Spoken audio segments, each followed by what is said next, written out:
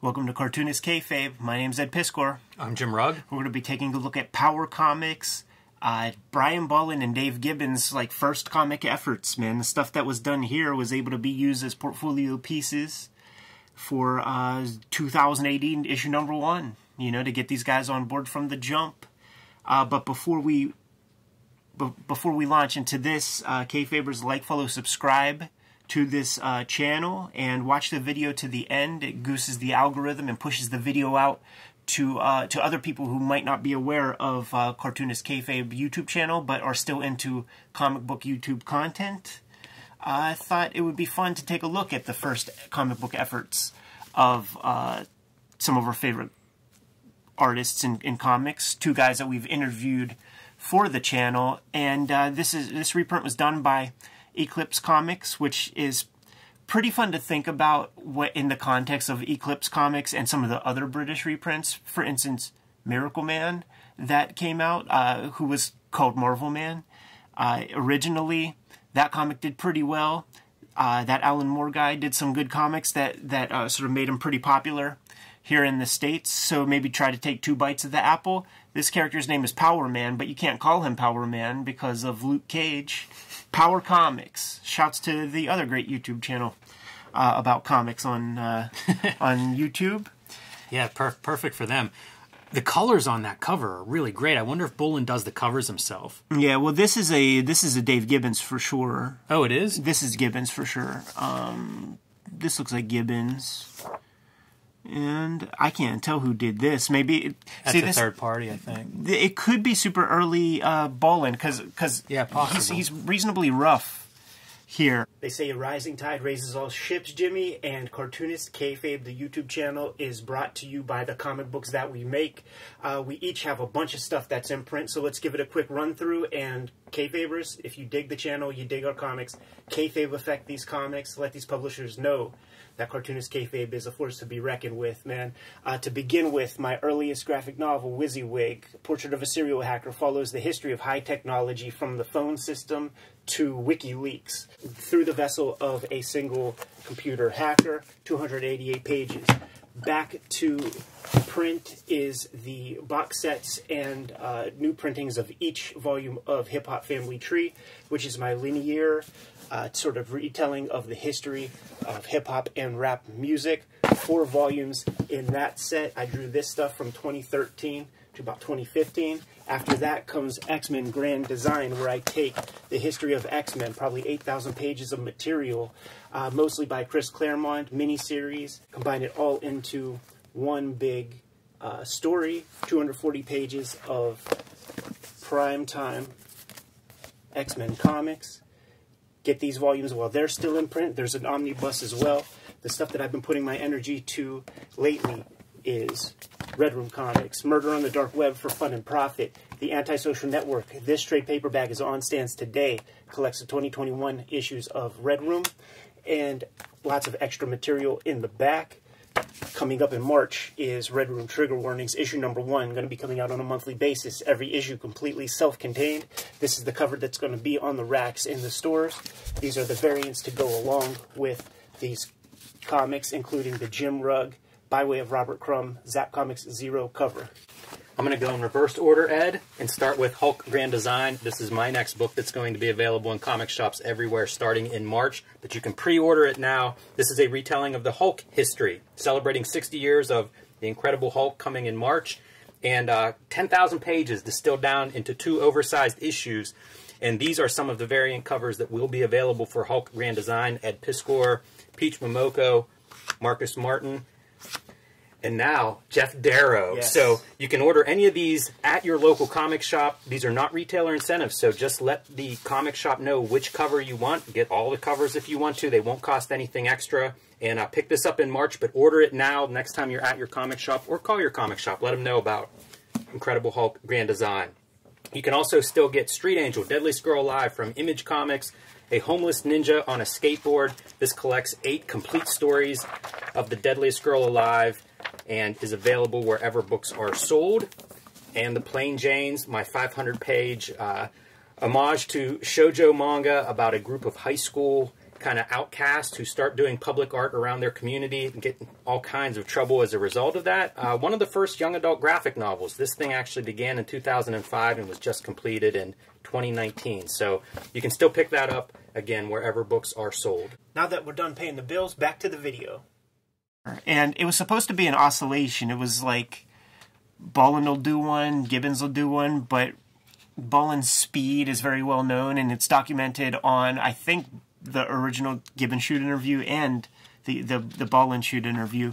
So here it is, man. Nigerian comics. Yeah, commissioned, I guess a Nigerian publisher commissioned a publishing company in London to package these comics for them and then publish them in Nigeria. So yeah, you get a young Bolland and young Dave Gibbons. Like, this should have been the start of Marvel Comics for this this publisher. Yeah, right. Like, that's a pretty good bullpen you're starting with. Heck, and this is their earliest comics. Some heck of a craft. It's unreal that this is what your early comics look like. I feel like nobody does early comics that look like this now. So interesting that those guys were kind of like raised on and cut their teeth on DC comics. You know, like, those were popular comics to those guys. The Brits dug the DC. Might have spoke a little bit to that like lack of distribution that Marvel had because of DC for a while there. Yeah, I always feel like that plays an influential part. Mm-hmm. Like, you like the stuff you can actually find. Right. But these look very solid. Like, it's obviously a far cry from what they achieve in their mature periods, but I don't see major shortcomings either. Not even close. Not even close, man. Shades of Sam Glanzman, Kona comics. It makes a lot of sense. I like this kind of stuff. Like, do some effect to put a kid drawing on a chalkboard. Pretty good. So tight. Mm-hmm. So tight, man. That's one of the things you think about when Gibbons comes to mind. All right, that was a Gibbons effort, man. Let's take a look at Double B. You know what? I wonder if they're lettering themselves. This is definitely Dave Gibbons lettering. This, I don't know. Man, this stuff looks sharp, too. It has that Silver Age, like, it has that DC vibe to it. Yeah, a little bit of Neil Adams I see in some of these, like in that face especially. I feel like I even see Kubert. Mm-hmm. Kubert would hit this angle a bunch.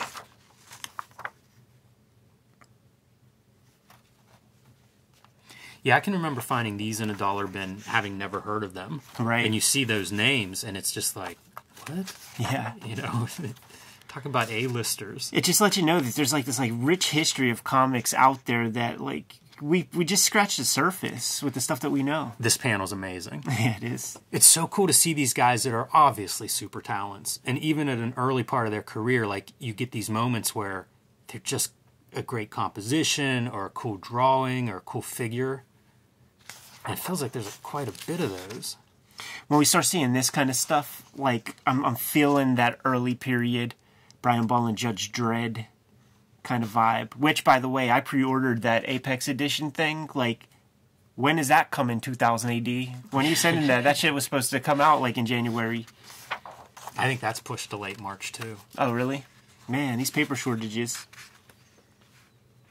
Straight up tongue-in-cheek Silver Age DC robot villain.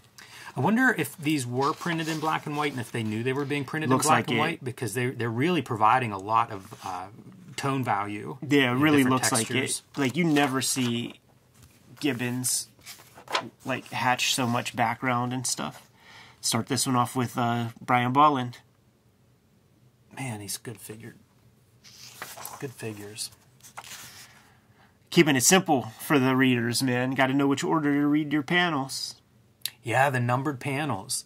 That's interesting. Reminds me of like old Sunday strips would have the numbered panels in the early part of the 20th century. The Silver Age, the Golden Age comics would do that also. You know, the first Batmans and stuff. A fetus. I wonder how these things worked in Nigeria, if there was a fan base for them, if they were well received. Yeah, is this an anthology thing, like where there's maybe 5 or 6 different kinds of comics that are packaged along with this? I also wonder if their format was a little bit different, because it's pretty big margins at the top and bottom. Sure. You know, kind of like when you see those 2000 ADs reprinted in comic book size, and it's like, oh, got to shrink it a little bit more. Totally. It's real fun seeing Brian Bolland, like, just drawing comics, you know, like, not really posing a bunch of stuff and doing all that work that makes his stuff take so long to draw. And I think you see his stuff. Like, that feels Bolland-like to me. You know, there are these glimpses that feel like Brian Bolland, but I agree with you. I like the drawing. It's a little bit rougher, I guess, but has a lot of energy, and I like that energy. Yeah. And they're still spectacular. Yeah. It really kind of bothers me. You shouldn't do this whenever you're very, very new.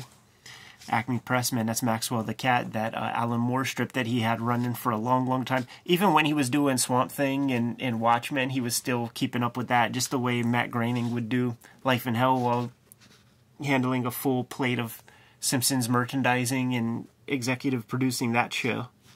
It's almost Marv from Sin City. It really is, man. All right, man, Dave Gibbons. This is Silver Age. It's DC, beautiful. The lettering DC even looks like that. Yeah. I was looking at some Don Simpson pages recently. Yeah. And the lettering reminds me of this lettering. Yeah, you're right. You're right. His The lettering is spacing and pretty stuff close. is similar. Yeah, yeah. The Ames guide would be on the same point size. This is really clean art. It is. Man, that's cool. Yeah, I mean, he's ready to go. Wow, there's some good stuff here. That's great. He's ready to go, man. This is a mark that you would never see in his work. Right. Funny how that sheds, you know, like you kind of figure out certain things that work and don't work, or you think works and doesn't. I think part of it, too, might just be the consequence of this being probably just in black and white. So let's break up some background a little bit. Great explosions. Yeah, it all looks really good. Completely in line. Like, he's not using white media, really. I mean, there's a tiny, tiny little bit right there, but usually an explosion is an opportunity for cartoonists to sell you some stuff with just pure white. Like this, too, the cartoon shorthand. There's your city background. It works, right? I love it. I'm on board. No irony or anything in my feelings for that. Good at volume. That feels like a big, heavy steel case. Mm-hmm. We're getting whimsical, Jimmy. We're getting some whimsy. It never makes sense when a superhero picks somebody up to fly around. Right. I feel like the physics of that just always fall apart. Bill Cosby reference? You think? I don't know. Could be. Looks pretty close, man. Looks pretty close. To that period, even. It's so ridiculous to think of Cosby as playing like a superhero. The Brown Hornet. This is Dave Gibbons again, right? Artist Dave Gibbons. Yeah, this feels different. Way rough, right? Yeah, I wonder if these are printed in, like, collected in different order than they were done, or if there were deadline issues. I think that's probably true. I think that this might be Dave Gibbons saving the day over top of Brian Bolland or something, because there are Brian Bolland kind of marks and compositions here. That feels Continuity Studios, doesn't it? A little bit. And if it were printed out of order, then you get to see that thing of, like, when you start drawing and you improve a lot quick. Now this is more Gibbons. You improve a lot quickly. This is more Gibbons. So, like, the Brian Bolland just got shed a touch. And there are definitely flashes of this that feel like 2000 AD kind of moments. And now we're full Gibbons, but then we're back to these weird marks again. So I think he came through in the clutch. This is almost Ken Landgraf. It is. I love this. This had to be done for black and white. There's such a range of values and textures it had to be. I love these tiny figures. Like, there's the one there and there's one right there. See, that's Bolland-ish right there, man. Did they share studio? Do you remember one of them saying that? I'm trying to think of who all shared studio. You know, I think we asked them, and I forget what Brian said. McMahon just run from studio to studio. I know Mick and Dave shared a space. This is all over the place. You know, there's Bolland pieces, but I mean, this is clearly like Gibbons. I do wonder, like, how this was seen. Like, was it published in the UK also, or partially, or? That's a good question. I don't think so. He's called Powerbolt, not Power Man. And then you would always see, like, even in the Miracle Man comics that came from Warrior Magazine, like, you would see, like, how clearly that's not Dave Gibbons. You know, like, it's just different lettering. But when you're a kid, This looks never a notice. lot like Dave Gibbons. Watchmen lettering. era. Yeah. Total Watchmen era font. So some screen tone being applied. Little bits, huh? Or, Yeah, duo that's shade? No, that's dots.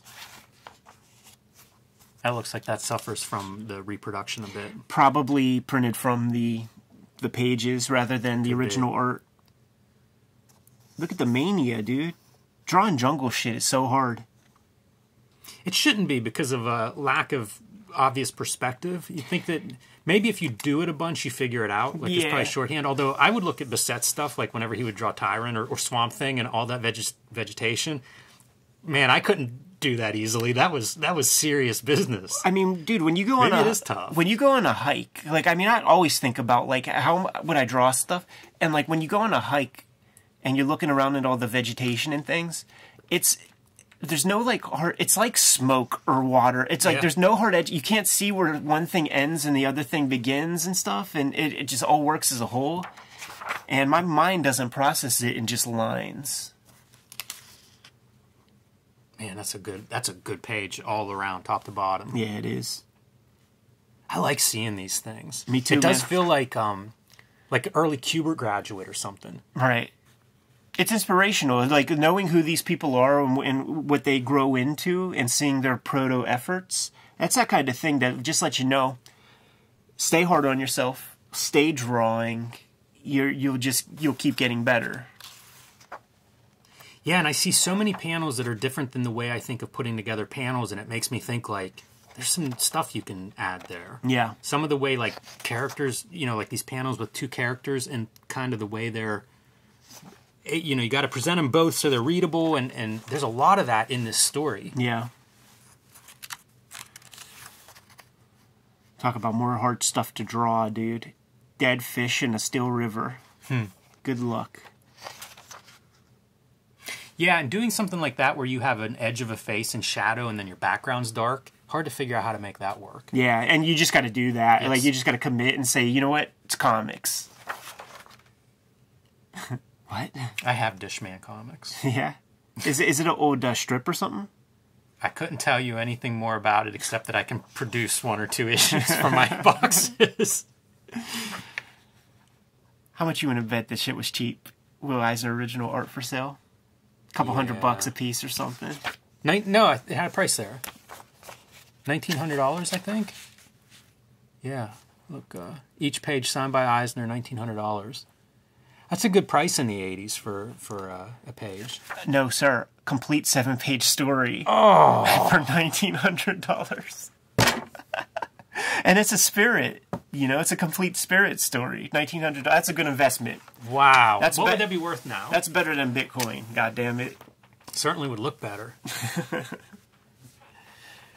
Jimmy, humbled by these guys' first efforts, man. And this is not the first time we've done this kind of video on this channel. Won't be the last, man.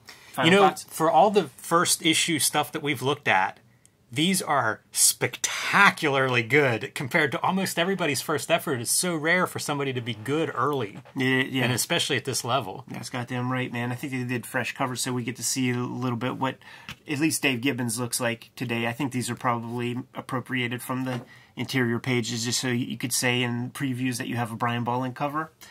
But there it is, man. You good to go, Jimmy? I am. Kayfabers, like, follow, subscribe to the YouTube channel. Hit the bell. We'll notify you when new vids are available. What's out there, Jimmy? Hulk Grand Design. Go to your local comic shop. Tell them to pre-order that for you. Pick out the cover or covers that you like. And then when you post on social media that you pre-ordered it, let us know what store you pre-ordered it from. Give that comic shop a little bit of shine. But Hulk Grand Design is where all of my attention is. But issue 1 comes out in March. So let them know now to save a copy for you. Red Room Comics. Trigger Warnings, issue number 1, coming out March. It's going to be coming out on a monthly basis. Let your comic shop know that you want that. Get it put on your pull list, man. Every issue completely self-contained. There'll be 4 issues in the Trigger Warning miniseries. 2022 season of comics. You can read these comics ahead of time on my Patreon, patreon.com/EdPiscor. $3 gets you the archive over there. And there's well over 200 pages of comics material on the Patreon as we speak. Go to our link trees. You'll be able to get to all that stuff, support the channel that way. What else do we have out there, Jim? Subscribe to the Cartoonist Kayfabe newsletter at the links below this video. You can also find Cartoonist Kayfabe t-shirts and merchandise at the links below this video. Given those Martian orders, we'll be on our way. Read more comics.